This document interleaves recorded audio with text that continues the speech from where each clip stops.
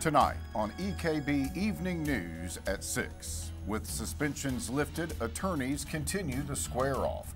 Good evening, I'm Gary Slum. And I'm Cindy Mae Johnson. Yesterday's announcement that the Social Security Administration had reversed the suspensions of disability payments to 900 people is affecting the legal battle surrounding that decision.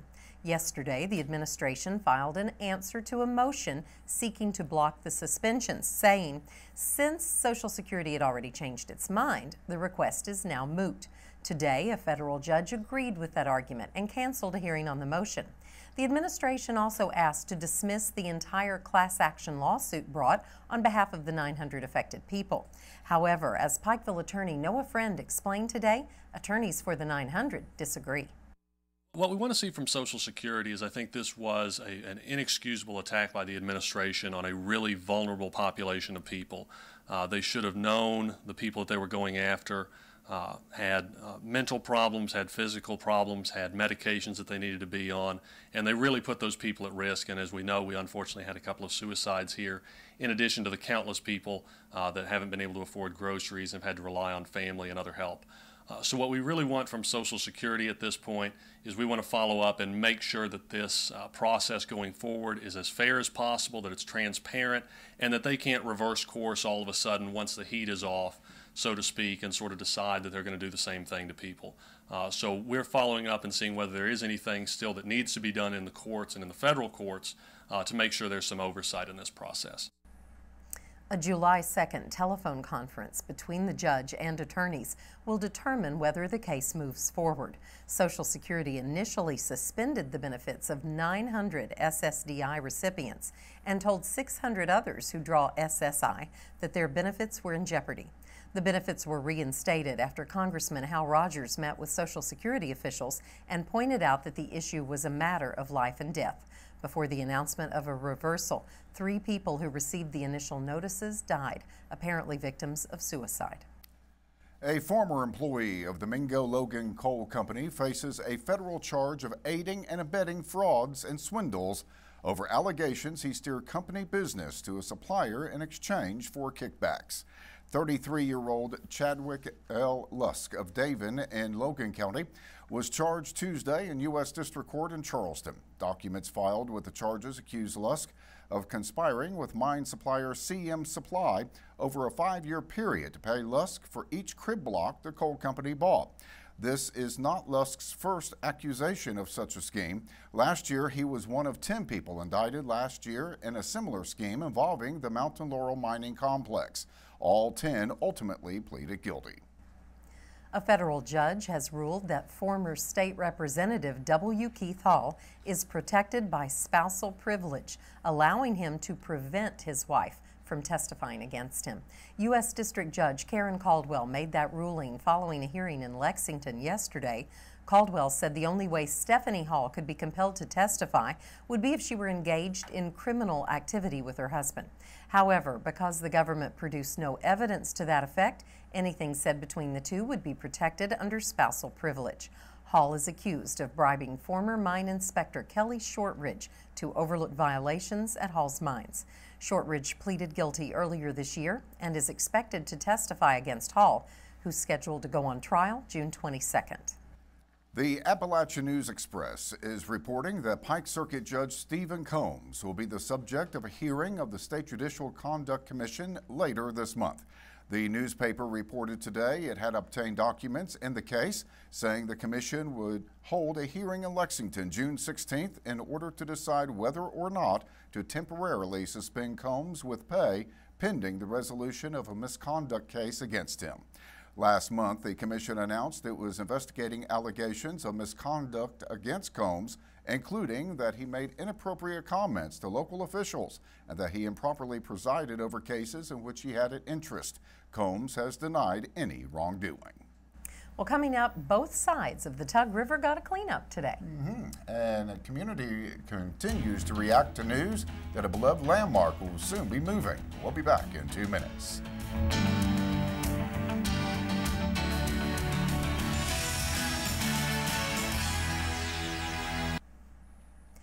When visitors travel to downtown Pikeville, one of the first things they might notice is the train car on Hambly Boulevard.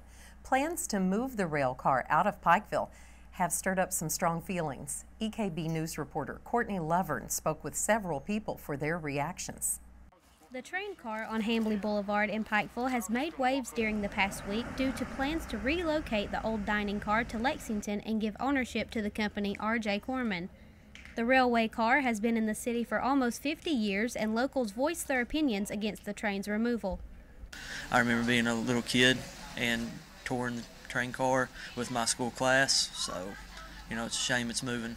I think it's very disappointing to the city of Pikeville and to the county both. I think that they could have found a place for it. They could have took it to Bob Amos, anywhere, to keep it here in Pikeville.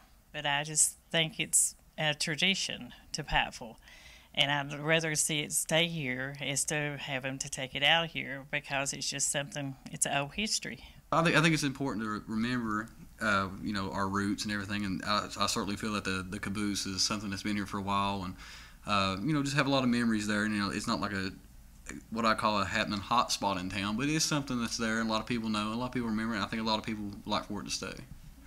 Along with support for keeping the train in Pikeville, there were a few that think the removal will benefit the area. I think it's an exciting opportunity for Pikeville. Just with the train gone, more things will be added there, so it'll be cool to see what Mitch does with the land. I'm going to miss it, because when you come downtown, you always see the train, so I'm used to it always being here, but I'm just really excited to what's going to be put there.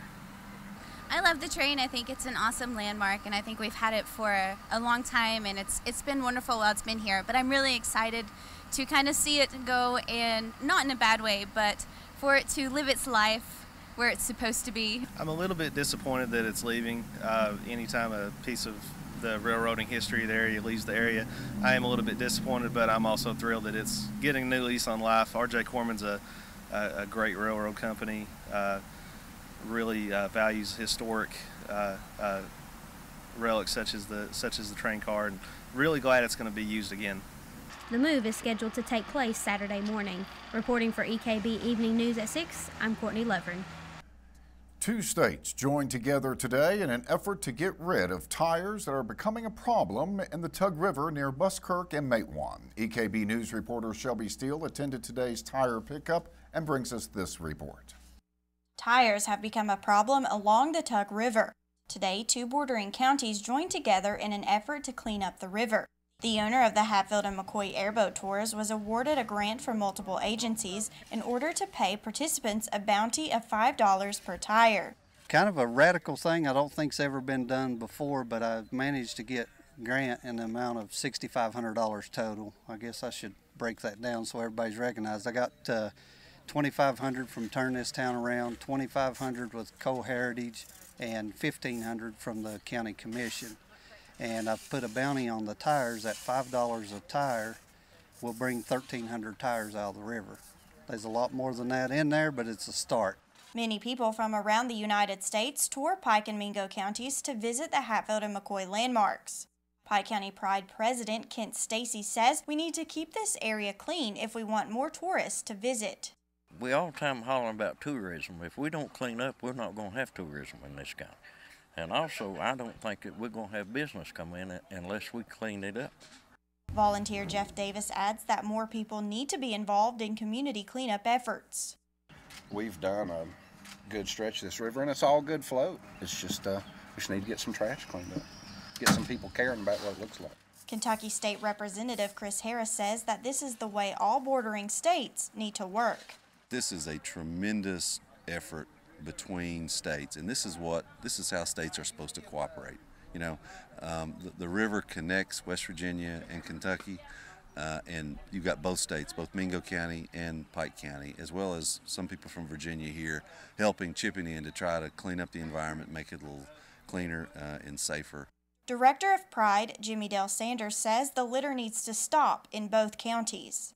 The main thing is litter in Pike County and eastern Kentucky and all over is a major problem for everybody. And the main source of litter is the person, the John Q. Public. Everybody's got to get involved and put a stop to it. For EKB Evening News at 6, I'm Shelby Steele. 19 Pike County inmates participated in the Tug Fort cleanup as part of a work release program in an effort to make the area more attractive. The inmates helped with the tire pickup along the Kentucky-West Virginia border and picked up litter as well. Pike County Jailer Freddie Lewis says this helps the inmates learn responsibility and learn to give back to the community. Well, I think it's very important. I mean, number one, these guys, they're classified inmates through the Department of Corrections, which basically, they're allowed to come out and do these types of work. Also, it's a way for them to pay back to the community, I feel.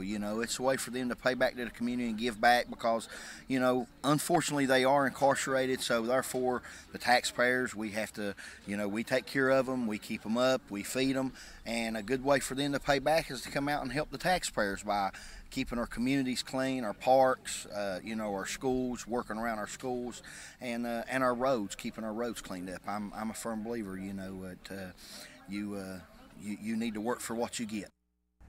Now, this isn't the only time the Pike County inmates have been out cleaning up the community. Lewis adds that since January, the jail has picked up over 11,000 bags of litter along the roadways, cleaned 275 abandoned cemeteries, and straightened up 12 schools and parks. That's good stuff. Good project. Coming up, our own Joe Kinzer will be in to talk about sports and the U-Pike Youth Football Camp. But first, EKB Chief Meteorologist Lathan Hopkins will give us a peek of the weekend's weather. We'll be back in 2 minutes.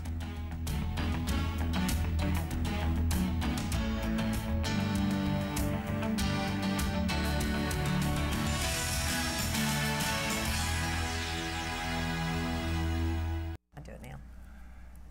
And we just received word, we had a report just a few minutes ago from Courtney Lovren about the train car.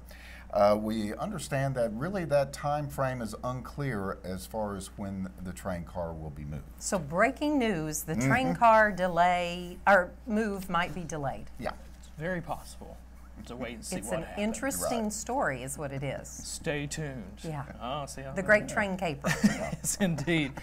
Weather-wise, another pretty nice day out there today. We did have a couple of showers pop up this afternoon. I know at my house we had a heavier shower move through. You folks in Pikeville, nothing whatsoever. The Doppler radar showing, well, nothing going on locally. As a matter of fact, let's take you out and about. Let's stop first downtown Pikeville. A beautiful, beautiful shot from the weather cam high atop Pikeville Medical Center. Temperatures right now 84 degrees. That is what it feels like outside. Humidity not been much of a factor today at 43%. Winds gusty at times from the west about 7 miles per hour. And notice the pressure is falling. We have a front on the way. And you can see the camera shaking there a little bit. That's from the wind. But as the cold front moves closer, the pressure will continue to drop. Maybe you are heading south on US 23 or 119. Jenkins, 80 degrees. Heading to the west, how about the Mountain Parkway, 84. And this is at Slade, all across eastern Kentucky. Beautiful conditions. Temperatures right now, as we mentioned, 84 in Pikeville, Prestonsburg, Inez. We have 85 in Painesville and Salyersville. Right now, 83 in Hazard, as well as in Whitesburg. Officially, at the National Weather Service office in Jackson, we hit 84 degrees. The overnight low, 64 degrees.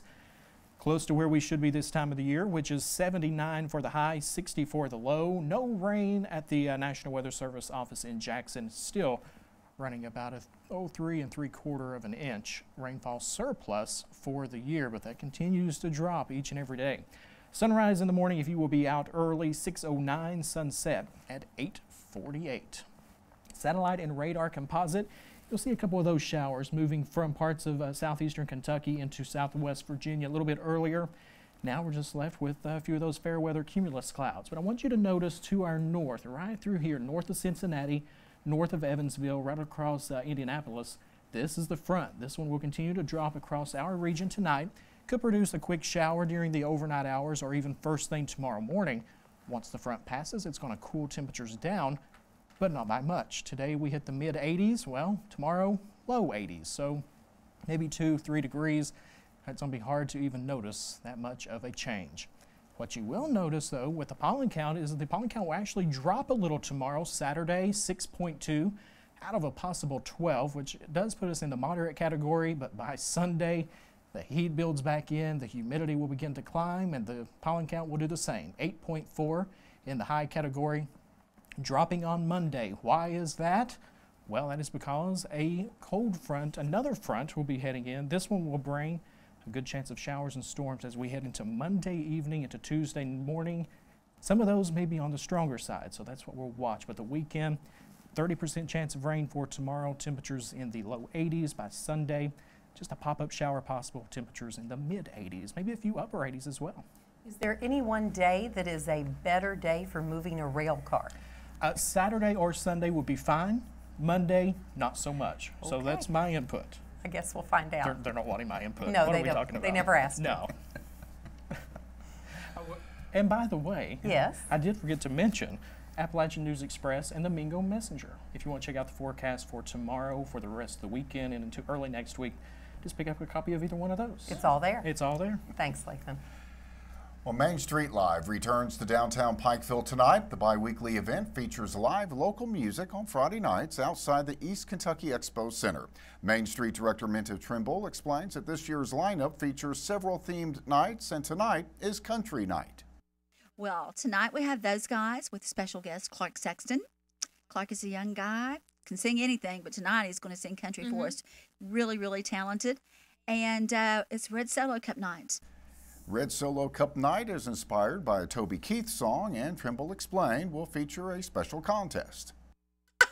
So we have our special large size Red Solo Cup. It's about the size of a 33-gallon trash can. Okay. Awesome. Well, so now I understand. Yeah. Very much. And so it's going to be filled with Solo Cups. Okay. And we're going to give everyone the opportunity to guess how many's in that. And they get to win a little cash. Main Street Live gets underway tonight at 7 on the Billy Johnson stage. The event returns June 19th with a special Memories of Elvis night. I heard Elvis was lingering around the train car. Oh, okay. We'll be back with Joe Kinzer and sports in 2 minutes.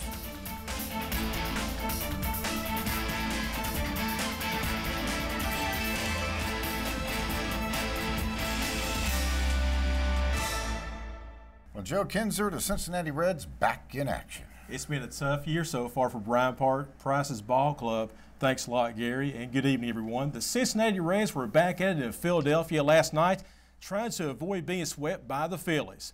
Let's pick it up. Top 5. Reds down 1. Brandon Phillips at the dish sends this one deep in the left field, just missing a homer. Skip Schumacher trots in from third, and the game is going to be tied at 2. Next, bases loaded for Todd Frazier. Lunges out and hits a grounder to short. Throw comes to the plate. Carlos Ruiz blocks it and tags out the runner. Manager Brian Price storms out, saying the catcher can't do that. Umps will now go over to the instant replay. The call is eventually overturned, and the Reds are up 3-2. Top 6, Reds up 1. Billy Hamilton singles into center field, and this will score 1. The throw coming home, and the second run scores, and the Reds have a 5-2 lead. Bottom 9, Aroldis Chapman on the mound. Michael Franco, see ya, 1 down. Next comes up Cody Ash, adios. And here's Freddie Galvis, goodbye. The Reds win it 6-4. Cincinnati will be back in action tonight at home as they'll host the San Diego Padres. Cincinnati has scratched starting pitcher Raisel Iglesias and has brought up John Moscott to start instead. Moscott had a 7-1 record and a 3.15 earned run average for Class AAA Louisville. To make room for Moscott, the Reds designated 37-year-old for assignments. UPike head football coach Al Holland Jr. and his staff has been conducting their football camp this past week at Hillard Howard Field. Michaela Colley files this report.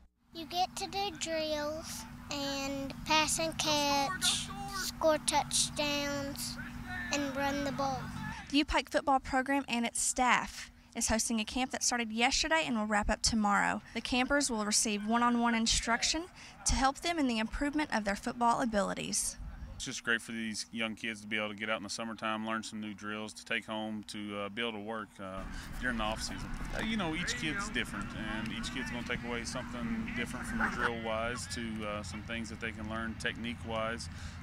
You know, but you know, we try to install some little things with each and every one of them that we want each one of them to walk out of here with a drill to take home that they haven't never worked before, a different blocking scheme, a different footworks, but we want them to be able to take home and critique what we do compared to what their coach is teaching them to do in their systems to make them better.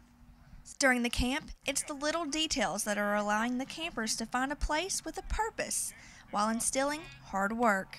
You know, we get started each day and we teach them our stretch flexibility, because a lot of kids, you know, they take that for granted is stretching every single day. And then, you know, we get into some agility stuff to help them work with their hips and their feet and the little things that kids take for granted. You know, they all want to get out in the backyard and throw the football around, but we got to teach them some things to help them improve, man. The university will hold a 7-on-7 camp for high schoolers later on in the summer. For EKB Evening News at 6, I'm Michaela Cawley. And thank you so much, Michaela. Pending approval from the Mingo County Board of Education, Mingo Central High School has named Garland Rabbit Thompson as the school's fourth head boys basketball coach. Thompson talks about his days at Tug Valley and his new opportunity as the coach of the Miners. In 8 seasons at Tug Valley, Thompson compiled a record of 153 wins, 50 losses, and 2 state championships. You know, I've made a lot of friends. You know, I had an excellent staff. We've had a lot of success at Tug Valley. It was nothing but a positive experience. I wish whoever is the next coach all the best of luck. They've got a wealth of talent down there, and I'm sure whoever is the next head coach will be very successful there. And, you know, I was looking forward to the opportunity, and Mingo Central gave me a chance, and I'm excited about it, excited for the kids. They've got beautiful facilities. You know, their team made it to the state tournament last year. A lot of enthusiasm, seems like, throughout the community. Again, it's a great opportunity for me and my family, and I'm looking forward to it. It's a building block. You know, we'll start at the basic ground floor. I've got to find a staff first. I've got a few people in mind. That will be the first thing. You know, I'm still not approved by the board yet, to be honest with you. So there's still a lot of things still up in the air, but again, you know, it is a process. It's just June. You don't have to be good in June. You just got to be good in March.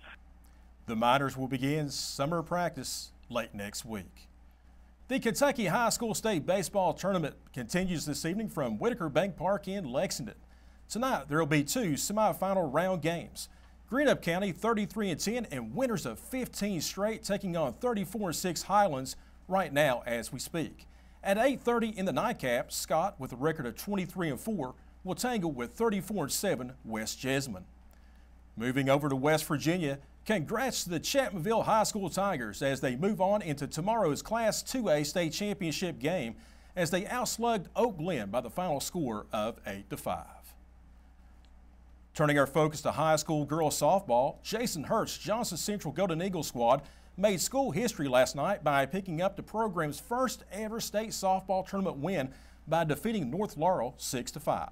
Johnson Central dropped both their games today, however, 1-0 to Warren East earlier this morning and this afternoon to Mercy 7-1. The Golden Eagles finished the season with a record of 27-11, and they will be one of the favorites to go back to Owensboro in 2016 as they return 8 starters. And let's wrap up sports with horse racing. The eyes will be glued to the TV sets tomorrow evening as American Pharoah attempts to become the first horse since affirmed in 1978 to capture the Triple Crown as the Belmont Stakes will move up to New York City. American Pharoah is a 3-5 favorite. And gang, that's wrap of sports. You can tell us, you got money on American Pharoah? I'm going to put some money on American Pharoah. I think it's going to happen this time, gang. It'll be exciting. That's a long time to go without a Triple Crown winner. Exactly. And we'll be right back.